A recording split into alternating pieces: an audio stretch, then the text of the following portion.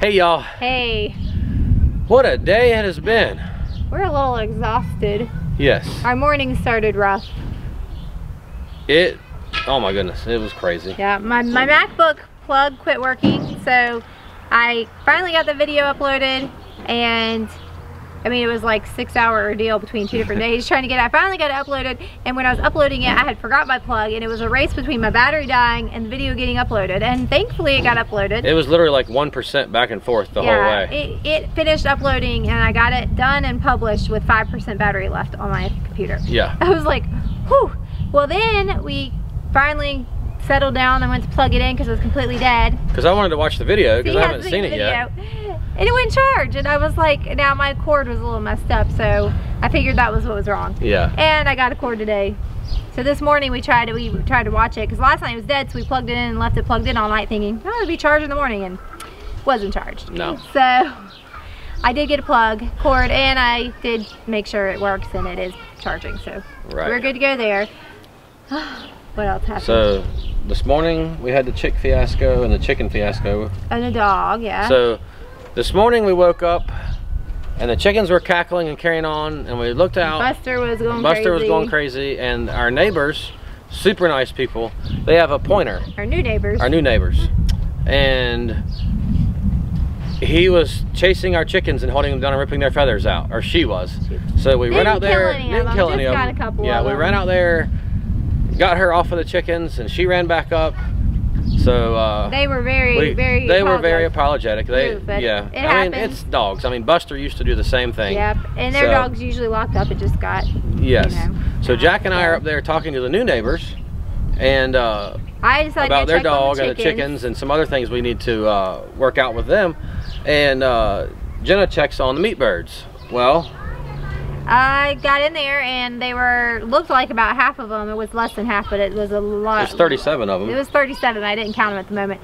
Where looked like they were either dead or dying. They were just saturated with water all around the water and just croaking. And I was like freezing to death. I texted Derek and I was like, which he didn't get my text because he was talking to the neighbors, and I was like, we got dead chickens. We need to, you know, do something. Thankfully, Derek's cousin had brought us some empty plastic totes, because we're out of anything like that, boxes, totes, anything. It's all stuff in it. So the kids grabbed totes. We threw peat moss in them, took all the sickly or dead looking chickens and got a heat lamp, like held it over them, and just, I had a kid sit there and hold that. Got all the lively ones in another tote with a heat lamp over them. And what had happened when the boys watered them this morning, they put their water directly under the heat lamp. They didn't realize it would be a problem. Plus their meat birds, as they get bigger, they drink water really fast, so they were thirsty. Plus so their heat was being blocked, and they were trying to get to the heat, and they were getting in the water and drowning. It was just a mess. It was. So we had 37 that were all, I mean, I thought they were all gonna die. They were saturated and laying there and twitching, you know, the whole bit. And we only ended up losing 5 by the time we left. Were there 5 dead ones, or were there still some questionable ones? We're in the 5. No, they were dead. Okay. 4 or 5. I think it was 5. I don't remember. Maybe it was 4. I can't remember. They were dead. We separated them. We got them all dry and warm. They started perking up and coming back to life. Eating and drinking again. We made electrolyte water because we figured since they went through quite the ordeal, they probably needed some electrolytes. So we did. We did happen to have electrolytes. We don't usually have electrolytes for chickens, but when we got our peach shakes, that's what the lady we bought them from had and giving them. So we had a packet of electrolytes because we didn't have the stuff there to make magic water because we're in the process of moving everything. So we gave them electrolytes. Everything seemed okay. There were a couple that were still a little iffy, but hopefully they'll be all right. So that was that fiasco. The chickens. What else happened? Was that it? I think that was it. The pigs were all happy this morning. Pigs were great. Pigs were happy, and we're gonna get a thing to hook to our totes so we can run a water hose to fill them up, because carrying 5-gallon buckets is gonna get old. It's already getting old. Don't rake right now, that's noisy. They can hear that. Yeah. So we're finally made it all over here to the old farm. I came earlier so I could go to Walmart and then do some things in the house, getting more. I mean, it's mostly packed up, but it's just. There's a lot. When you get to the end, there's just a lot of piddly stuff that has to happen. So yeah. Right now, Derek just loaded the feed shed. We're gonna load the greenhouse. So that was the other thing. I got here, and thankfully Derek left this open last night because my plants were cooking. He watered them, but yesterday morning, but they were dry. There's a couple that were pretty shriveled up, but they look like they mostly bounced back. So I was getting them out as fast as I could and watering them. So we need to get them to the farm so we can tend to them, babysit them like they need to be. Yeah. And then I restarted pepper seeds, and that was really dry. I'm hoping that it didn't dry them out and cook them. The seeds that are in there, I don't know. We'll see. We'll see if they come up. Hopefully not. Yeah. Hopefully not. But yeah, and last night I was dreaming that somebody was planting all my tomatoes starts out, and they were planting them 3 inches apart in some raised beds, and I was freaking out inside, but I didn't want to tell them because they were gardening. They were trying to help. They were trying to help, so I was like, but yeah, so I started out with a rough dream. But it was a nightmare. Somebody gave us 150 square bales of hay. Yes. The stock trailer, in the middle of moving, my friend texted and said, hey, I know somebody is giving away free square bales. Horse hay. So, you know, horse hay is really good quality hay, but it had some weeds that they were concerned about, but they'll be fine. They're not toxic, but they just didn't want to feed them to their horses. So yeah, he texted me and said, hey, I know you're busy, but a friend of mine is giving away 150 square bales. If you want them, I said, well, I'll take them for sure. So me and Jack and Kylie and Josiah went there today, and we got 150 square bales in our stock trailer. It is packed from front to back. And there's probably still 70 or 80 bales left that we're going to go back tomorrow and get. So you end up with over 200 really that you have. But it's just like in the middle of moving and then all this stuff, but it's over $1,000 worth of hay for free. How many left here? Maybe 10 or 12 left here. What, square bales? Yeah, somebody else gave us square bales, dropped them off the other day. So yeah, they were too dusty for their horses, so they gave us that. They're not moldy, they're just... No, it was just dust. They're just dusty, so we need to get those and take them. So we're going to have square bale for our goats and the cows for a good bit of time. So that's great. We got 4 more bales, round bales left here. We got to move. Yeah. There's several more loads. We're gonna try to get this wrapped up by this coming Wednesday. Today is Sunday. So that'll give us 3 more full days, except for moving hay tomorrow. Yeah, I think we're gonna need the rest of the week, because then we got to come back and clean up the outside and clean the house. I'm gonna do all the things like vacuum and mop and all those kind of things. Make sure the house is left clean, and then out here we need to blow off the concrete and just make sure it's tidy and nothing's in disarray. Right. So, it might take the rest of the week, but I'm thinking it might take the rest of the week. Yeah. Plus we got stuff at the house to do, or at the farm. Yeah, because we're setting up infrastructure there now. But we've got to go. We've got to get these plants loaded, the greenhouse loaded, the shelves loaded, the onions loaded. We got to take some groceries home. Red Russian kale loaded. Yeah, we need to get that out. Bring food to the house so we can eat supper this evening. Yeah, we've been eating like cereal for supper. I'm not even kidding. So anyway, the kids like it, but I like cereal, but it's just not the most healthy thing. No, we need to get some things going. All right, well, let's do this. All right. I am tired, y'all.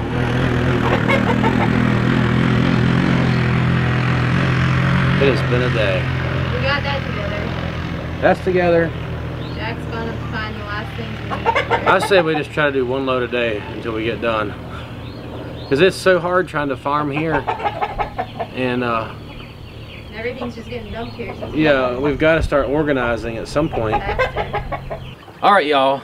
It's the next day. It is. Yesterday we just had to call it quits. We were all so exhausted and tired.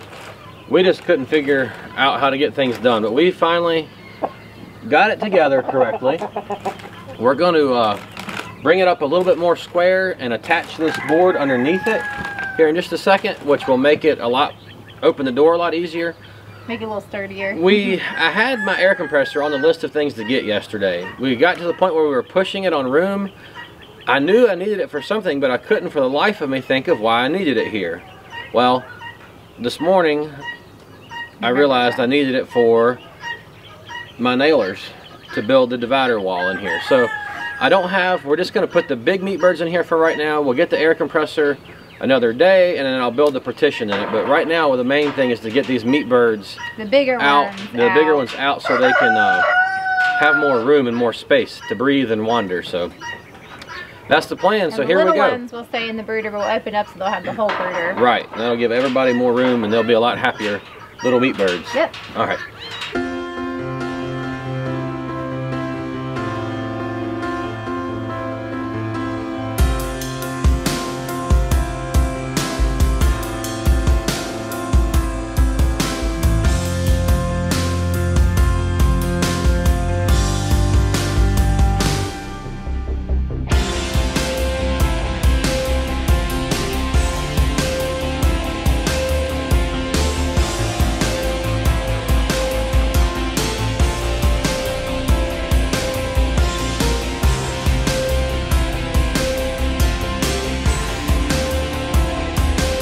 Alright guys, so we got this all set up and we got the heat lamp, water, 5-gallon water because they're running out of water fast, and we got a big feeder as well.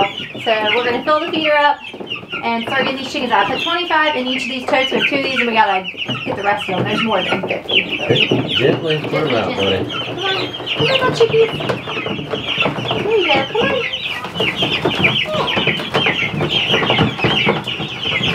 Blow them out. Come on, chickies. There's 25.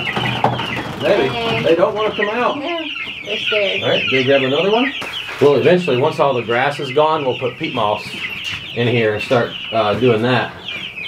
This is not like a permanent, because I really would like to put a floor in it, but this will help us for right now. Yeah, everything right now is a temporary solution. Yep. They should be much happier and healthier in here. That one is hanging on there, guys. It's crazy how they hang on there with their little toenails, isn't it?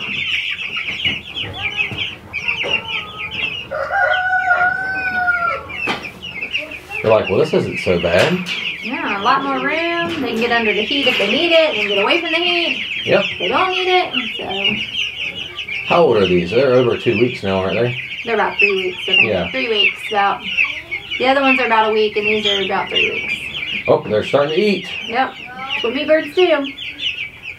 This would be good. We'll be able to keep them fed and watered, because they run out of their water and feed so fast. Oh, they're getting bugs.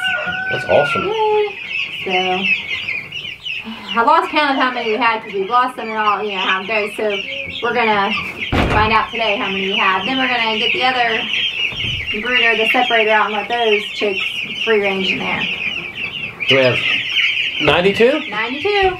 We started at 113, but there was some rough goes down to get a doctor that one. Yeah. That one's a little rough. It's got pasty bottom, but the rest of them look really good and healthy, and I expect we won't have many more losses at this point. We're kind of past that point. So let's get this little guy figured out. Yeah, we'll check him out and doctor him. And well, that chick has a prolapse, so we're gonna have to cull it because it's yucky. The cat's in here. Yeah, the cat doesn't need to be in here. Okay, we'll make that 91. 91 chicks. So everybody else looks good and healthy, so we're gonna let them do their deal. And the only thing is, we need to make it where we can leave the doors open for them at some point. Yeah, there's no light. I could do that. It's raining a little bit out here. Yeah. Okay, yeah, we'll work on that. We'll work on this some more. This isn't permanent the way it is. We're going to make it where we can leave the doors open so they get ventilation and light. I mean, there is some ventilation in here, but they'll be fine for today. Yep. We'll get it all better set up once we get the air compressor here. Yeah, we got to get the air compressor.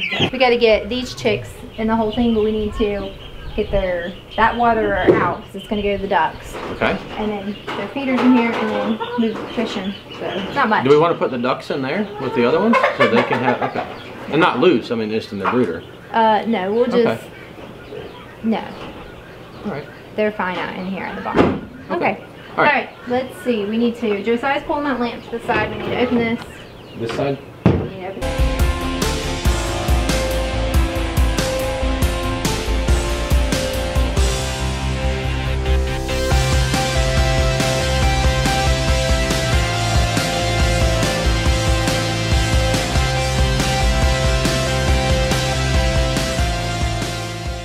Well, that's all the chickens. We're just gonna clean the.